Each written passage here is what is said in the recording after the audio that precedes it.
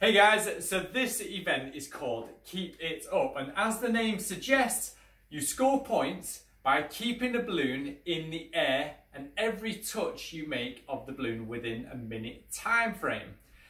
So 1, 2, 3, 4. I would have scored 4 points. Oh no, if the balloon drops on the ground, don't worry, just pick it back up and keep going.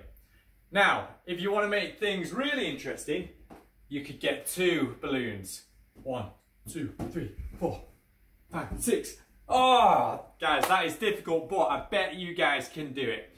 If you want to upload a video for everybody to see, make sure that you include the hashtag HeronProud.